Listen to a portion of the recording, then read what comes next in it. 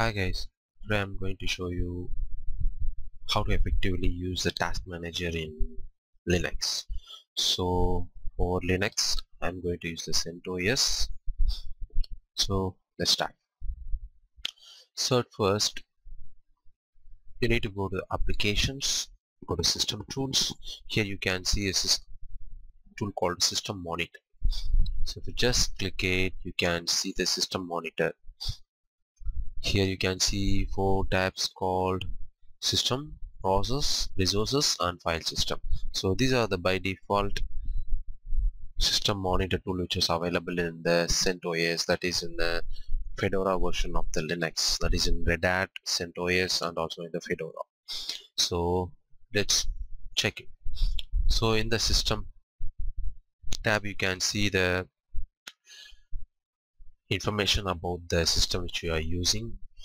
So if you see, I'm using the CentOS 6.4 final edition and it's a kernel version here, and I'm using the Genome desktop user interface, and the hardware which I'm using is Core 2 Duo processor with 1.8 GB of memory, and the system status, that is a disk space, is 5.3.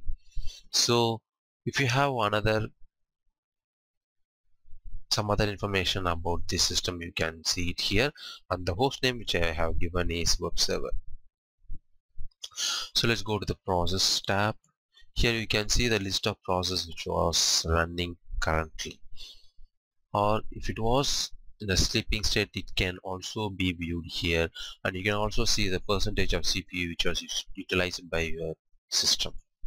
If you see here, this genome system monitor was utilizing about 10% of your CPU, and the memory which was used are also seen here, and you can also see the process ID and also the information about the process, some of the process, like if you are running Firefox, if you can see it was consuming about 138 MB of memory, and you can just right click to stop the process, or you can continue the process, or you can end or kill the process. So end and kill is something different. If you want to end a process, it will just end it.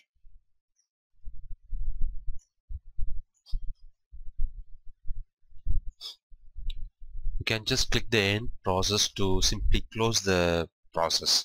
It doesn't mean that it will kill the process. Kill is used only when the process cannot be ended. And you can also change the priority of the process, like -20 to 20. I'm just going to cancel it here. So if you give the priority, the CPU allocation will be high and more resources will be loaded by this process to function with a high priority. And if you see another option called memory maps, here you can see the information about the memory maps for the processor, that is the memory which is allocated by this process.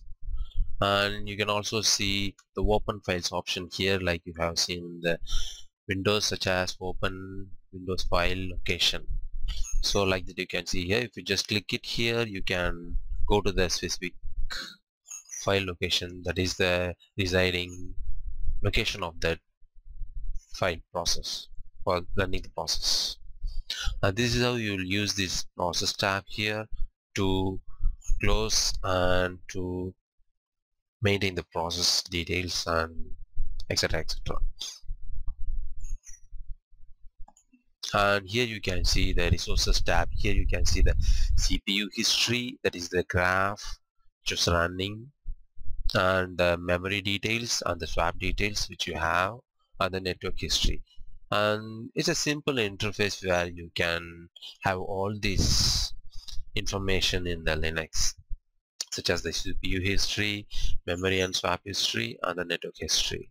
So for example, if you want the CPU history in different colors, just select this option. Here you can see, like changing the color pattern. Here you can see here the color may be changed, and like that you can do for memory and swap also, and also for network history. So these are some of the tweaks you have in the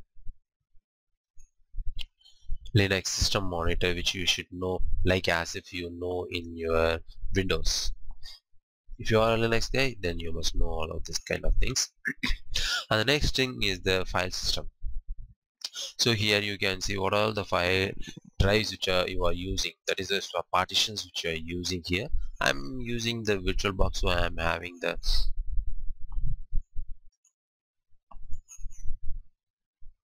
VHD partition here.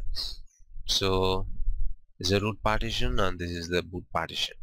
So this is the VirtualBox addition partition which was given here. Like if you see here, I'm just going to eject it, and now let's check it.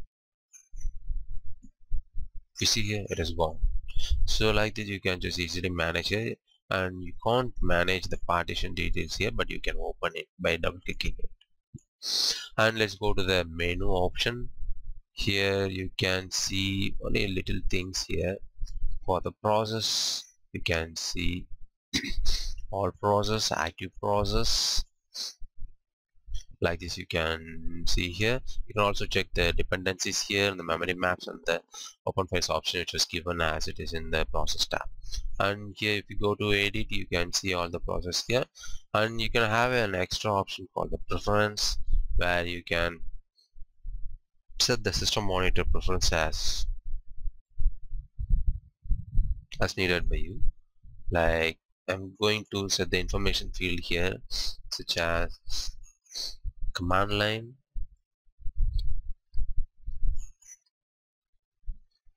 visual memory.